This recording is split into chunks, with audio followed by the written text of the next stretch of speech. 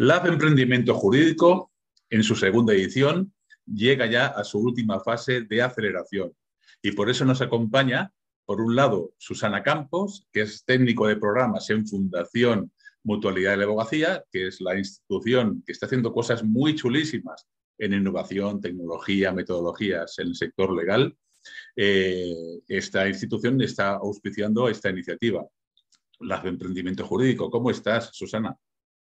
Muy bien, buenos días. Muchas gracias por invitarnos a participar en este vídeo y por presentar el Lab Emprendimiento Jurídico, que es el niño bonito de la Fundación. Es un proyecto muy ilusionante para quienes trabajamos en la Fundación, que efectivamente está en su segundo año de desarrollo, ya mirando a esta tercera edición, ¿no? Con el rabillo del ojo, porque ya estamos pensando en cómo va a ser el próximo año y bueno, es un desafío muy interesante para la Fundación. Fantástico. Susana, también nos acompañan los 3 finalistas de esta segunda edición, que nos van a contar cosas suyas, porque su experiencia en el Lab Emprendimiento Jurídico, su proyecto, por qué eligieron ese proyecto, y realmente va a ser un vídeo muy interesante, muy divertido además, y sobre todo muy aleccionador de cómo se está transformando el sector legal. Como os digo, nos acompaña Rocío Pérez, Juan Carlos Rivera y Miguel González Inés. Susana, antes de empezar, estamos en la fase de aceleración. ¿Cuál es el siguiente paso? Pues estamos en la fase de aceleración.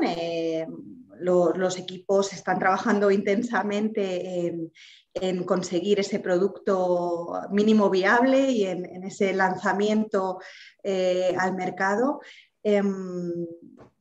Van a diferentes ritmos, como es habitual en este tipo de procesos. No todo el mundo avanza de la misma manera.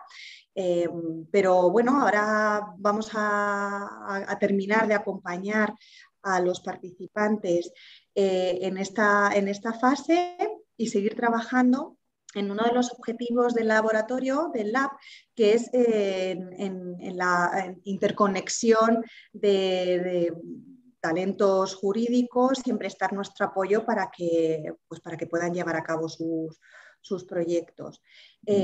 Como os decía, pues esta ha sido la segunda edición.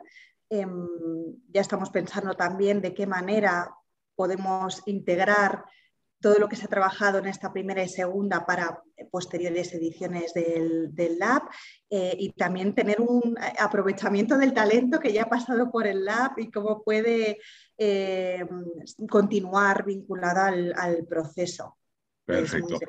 Susana, se está produciendo una muy interesante, beneficiosa, entiendo yo, proliferación de eventos con un perfil lanzaderas, incubadoras, cosas mixtas. ¿Qué valor añadido, sin entrar en temas de competición, quién es mejor que otro y tal, ofrecéis en vuestro lado de emprendimiento jurídico? Porque, por ejemplo, el músculo, luego nos hablarás,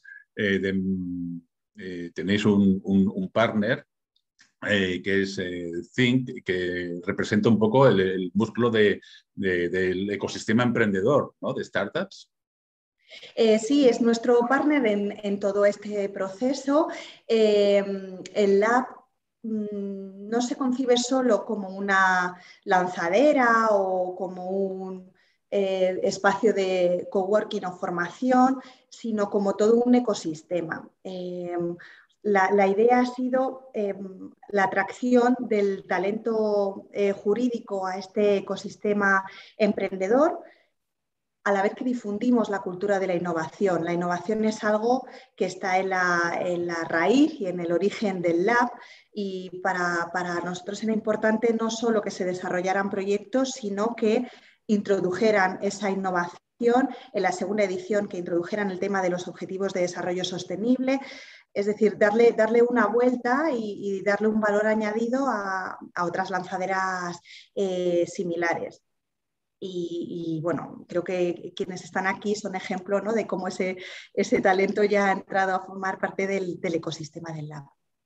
Oye, precisamente voy a hablar un poco parte de ellos porque hemos visto, ellos son 3 finalistas, pero hay otros proyectos que no son finalistas, pero hemos visto entre ellos que hay proyectos que no los conocemos a fondo, lógicamente, pero que han sido desarrollados por profesionales por los cuales yo personalmente me quito el cráneo. No voy a dar nombres ni proyectos, ¿no? Pero ¿qué te quiero decir con esto? Que el nivel parece que ha sido bastante alto. El nivel sin duda ha sido altísimo. El jurado no ha tenido una labor fácil en sus manos porque los proyectos presentados tenían una altísima calidad. Han sido analizados en cuanto a la originalidad de la idea, la viabilidad del proyecto, el grado de desarrollo del mismo, ese producto mínimo viable, ¿no?, en qué posibilidades tiene en el mercado, la originalidad de la propuesta, la innovación, la incorporación de los ODS. Al final han sido muchos los factores a tener en cuenta y el fallo del jurado fue bastante complicado porque tomar una decisión y quedarse solo con estos equipos pues no es tarea fácil, pero sin duda lo merecen y sin duda el nivel ha sido muy alto. Genial. Susana, pues si te parece, vamos a hablar con cada uno de ellos, que Fantástico. yo al menos tengo muchísimas ganas que nos cuente sus cosas. A ver, primero vamos a hablar con Rocío Cobo, que es la ganadora del certamen. Es así, Susana, ¿verdad?